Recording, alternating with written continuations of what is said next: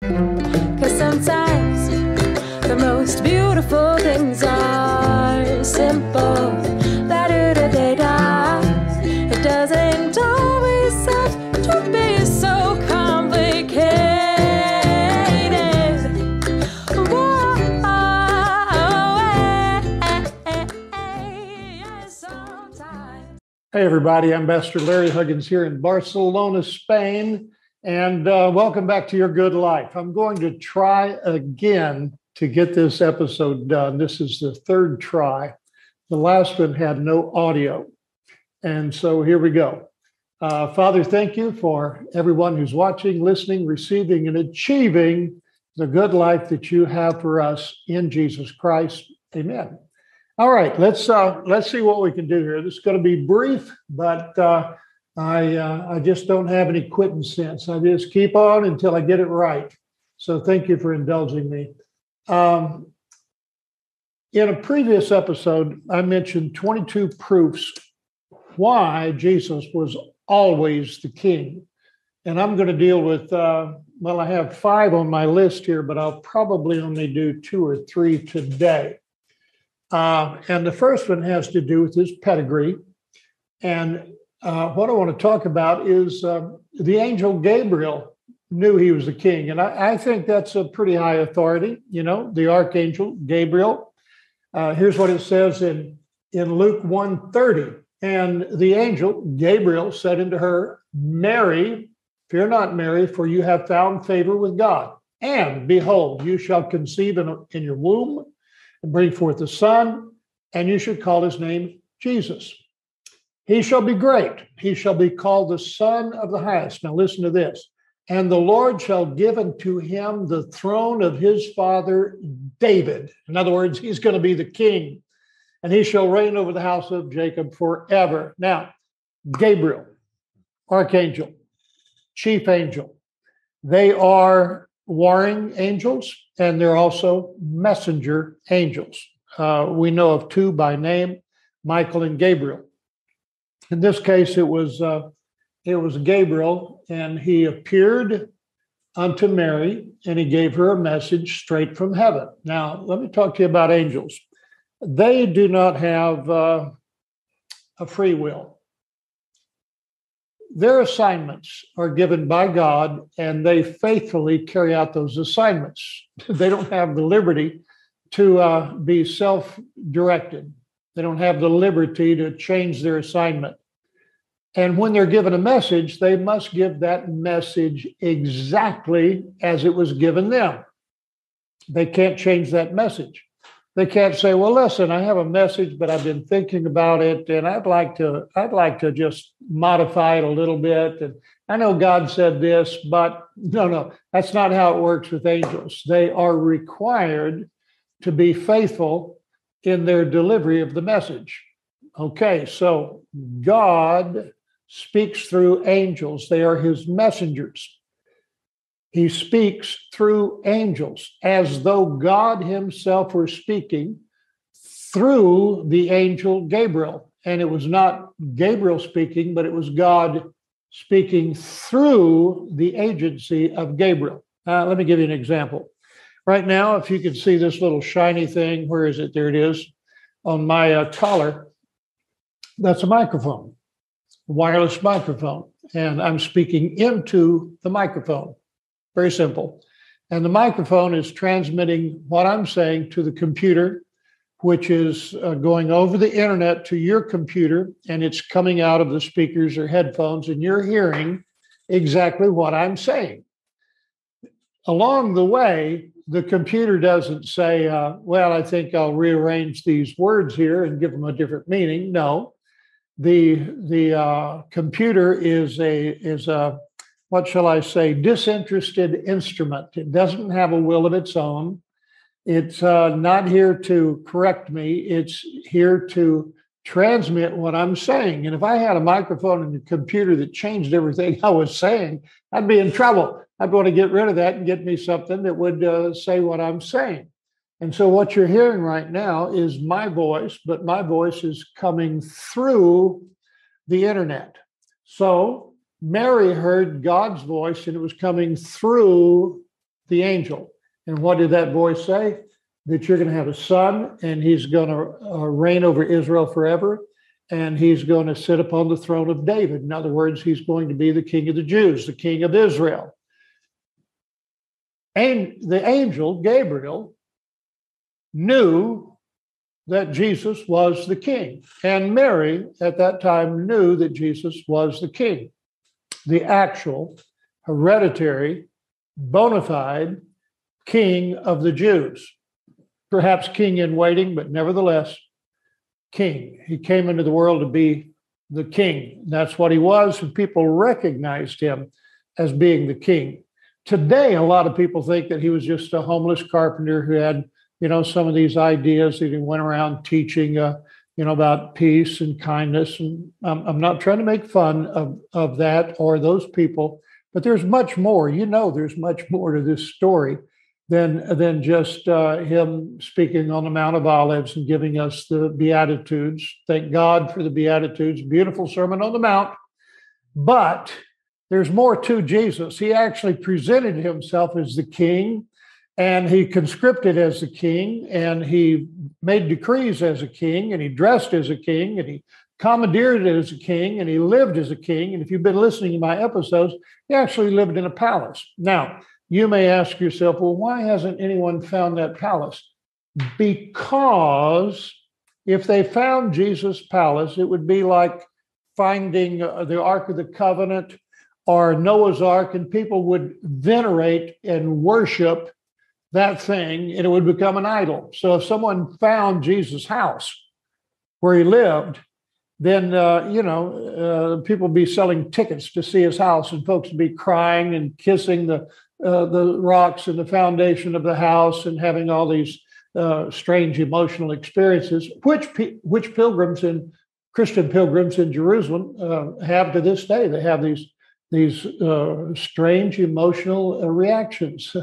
People who've never really been religious go to Jerusalem, and all of a sudden they become religious, and they walk up the Via della Rosa to the 14 stations of the cross, and they fall down on their knees. I've seen this, and kiss the rocks, and they cry, and they're overcome by the fact that Jesus walked on these stones, and Jesus slept here, and Jesus, no.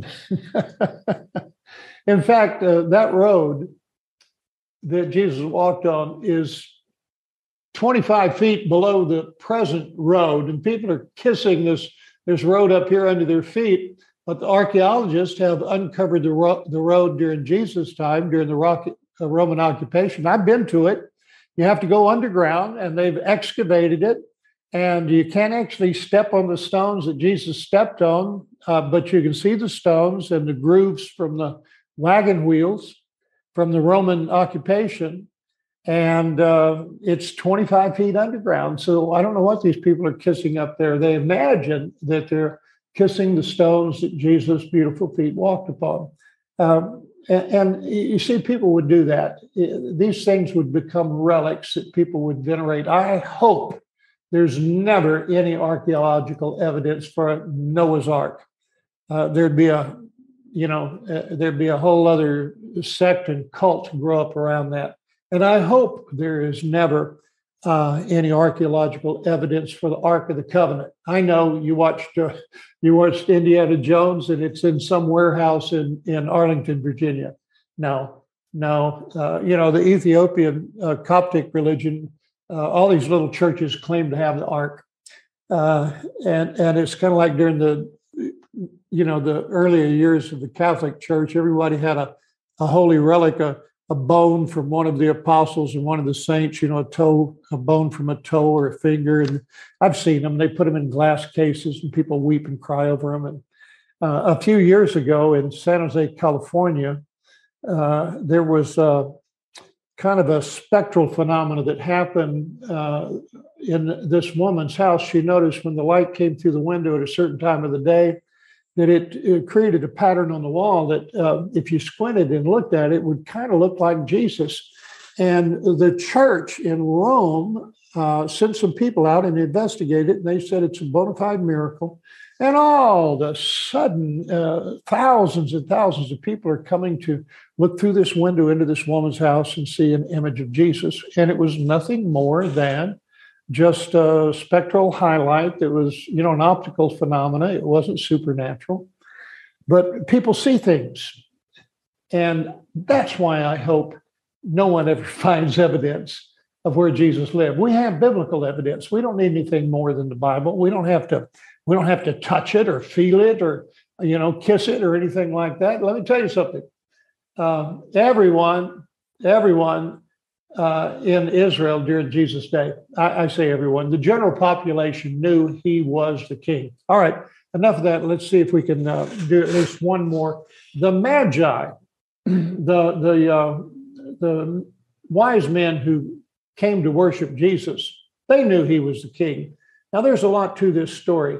If you look at Matthew 2:2, when Jesus was born in Bethlehem of Judea in the days of Herod the king, behold, there came wise men from the east to Jerusalem, saying, where is he that will be given the throne of David? Where is he that is the king of the Jews?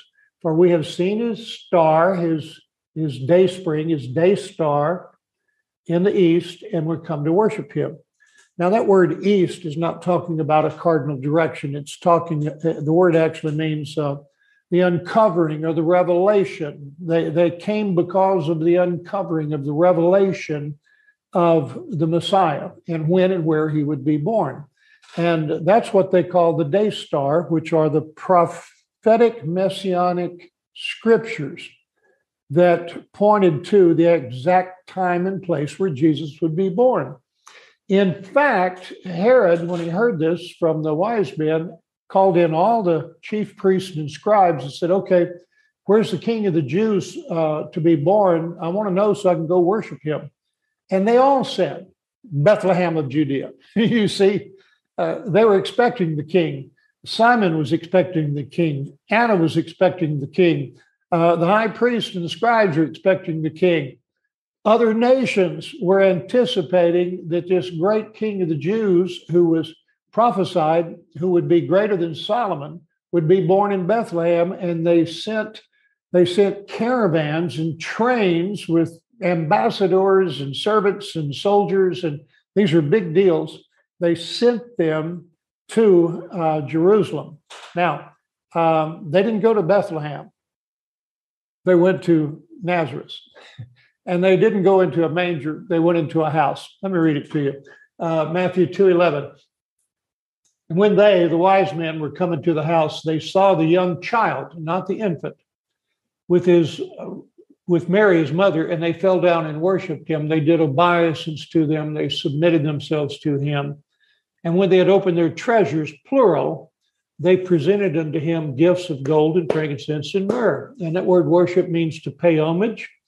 Our obeisance are to express respect or to make supplication. Praise God. And the storehouses, we see these pictures and greeting cards of these old dudes on camels, and one of them has a little box with some gold in it. And one of them has a little box with, we supposed to be myrrh, and another one with frankincense. And in the Catholic tradition and Protestant too, in the Western tradition, we say, three wise men. We three kings of Orient are, and how did we come up with the idea that there were three kings? That's not supported by scripture. Well, they enumerated the treasures: gold, number one; frankincense, number two; myrrh, number three. 1, 2, 3. Each one had a little gift, so there must have been three wise men. No. The Eastern tradition, the Coptics and the Orthodox, believe there were 12, and they're closer to being right. In fact, the Bible enumerates them. I may miss one here, but they came from Kedar and from Tarshish, which is present-day Spain. They came from Ethiopia, Egypt, Seba. I'm leaving some out. They're all listed, and there are probably 12 and maybe more. And they came the same way the Queen of Sheba came when she visited Solomon and brought him gifts and paid obeisance to him. She wanted to have a relationship with this great king. It was in her best interest.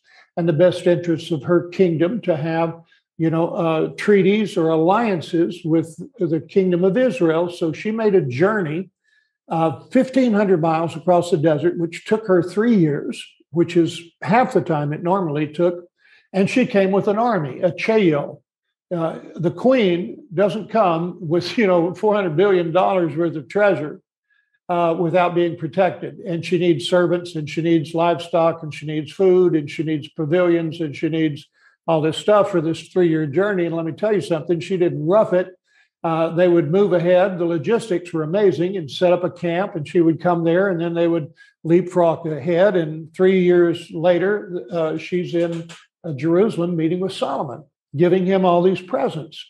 And that happened with these wise men. They didn't come alone. They came in cheils, which are a great force, a great army, and everything they needed to transport these amazing treasures. And that word treasure is interesting. It means coffers, storehouse, repository, and the root word tithe me. Isn't that interesting? Tithe me is to make one's use or to establish. These treasures were to establish them in good relationship with the kingdom of Israel and the new king, Jesus, to establish them, to put them in the right position. They had a political motive behind this. They came not to worship him in the sense of holy, holy, holy. They came to worship him in the sense of, oh, great king, we're humble servants. And it's not like people think that was not a religiously motivated journey for the wise men. It was in their best interest, in the best interest of their kingdoms. Now, take the kings or the wise men who came from Tarshish. That's 2,500 miles away from Israel.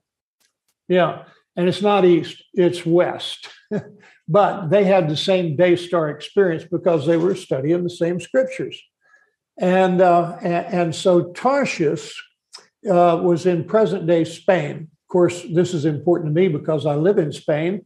And it was a Phoenician colony or outpost, a seaport on the Iberian Peninsula near the Pillars of Hercules, or what we call Gibraltar, near the present day city of Cadiz.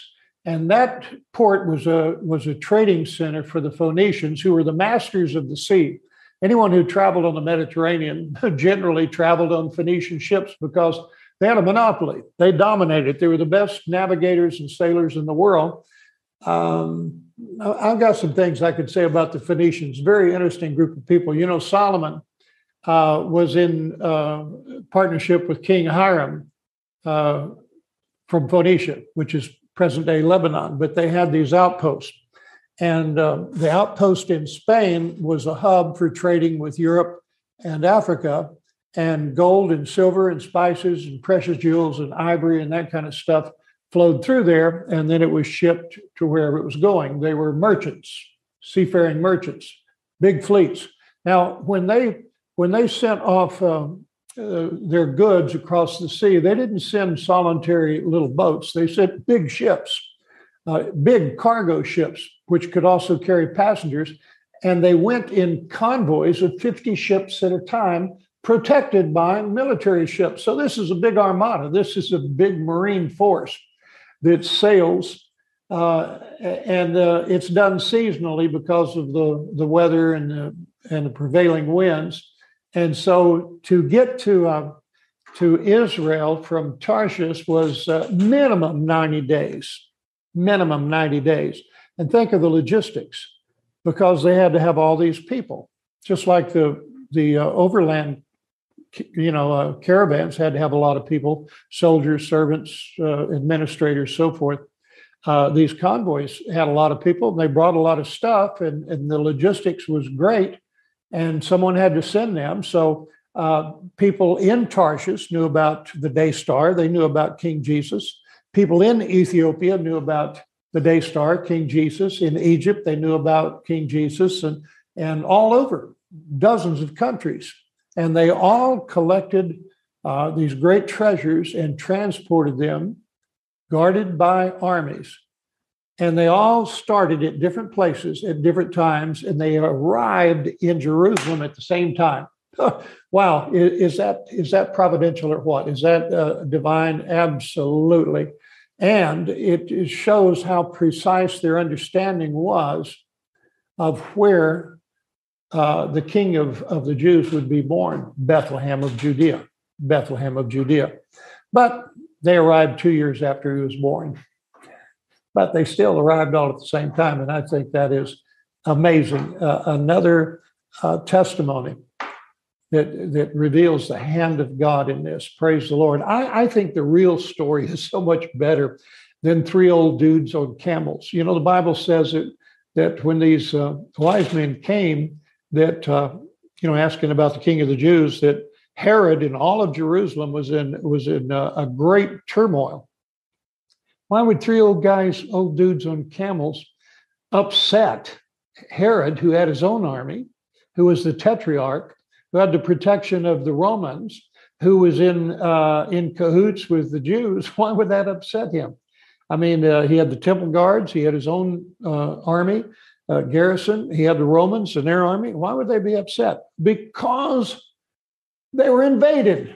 Jerusalem was surrounded, not just by three old dudes on camels, but the armies of 12 different nations. Man, wow. You know, we need to not let other people do our thinking for us. We need to question things. We need to be like the Bereans, they were more noble than those of Thessaloniki, because the Bereans searched the scriptures daily to see if these things be true. And you and I need to take the advice of the Apostle Paul and be like the Bereans and search the scriptures daily, not just accept tradition, not just accept what other people say, not just accept church creeds, but find out what the Bible says. In fact, what I'm saying to you, if you go to the website, you can find blogs, and I have the scriptures, they're all in print. You just go to zchurch.life and look under blogs on the menu, and you can see all these blogs that I've written. I think I've written somewhere in the neighborhood of 22 blogs on this subject. And I've got a few more left to do before I'll bring this to an end. In fact, I think I'm going to do about 3 or 4 more episodes, then I'm going to stop. I have much more to say, but it will be in the book that I'm writing, Codex Rex. So search the scriptures and see if these things be true. This idea of a star in Bethlehem, there was never a star in Bethlehem. The wise men didn't go there. There were shepherds, there were angels, but there wasn't and there was a manger, but there wasn't a star. That event happened 2 years later. See, religion just puts this all together, and tradition puts it all together. And Hallmark has sold a lot of Christmas greeting cards with nativity scenes, and most of the nativity scenes are wrong. And little pageants they have in church with the 3 wise men on Christmas, wrong. Wrong date, wrong cast, wrong script. But, it's very nostalgic, and religious people like that stuff. Well, let me tell you something. Religion sucks. You shall know the truth, and the truth shall set you free. And as long as you and I are holding on to tradition, it is voiding the power of God in our lives. Jesus said that. He said, your traditions have made the power of God void. And so you can have either the power of God or you can have tradition. Choose one. I'm going with the power of God. I'm going with truth. You are too, right? Okay, listen, write me or contact me, Pastor Larry at zchurch.life, if you have any comments, questions, criticisms, or what have you. And I'd like to consider those before I put Codex Rex into print, the Book of the King. And who knows, maybe your comments will find their way into my book. I'd appreciate your help. It'll be printed later on this year. And the other thing is, go to zchurch.life and give into your good life. Sow a seed into your good life and get a harvest of blessings. zchurch.life. This is Ambassador Larry Huggins in Barcelona saying adios y que te vaya bien. 'Cause sometimes the most beautiful things and be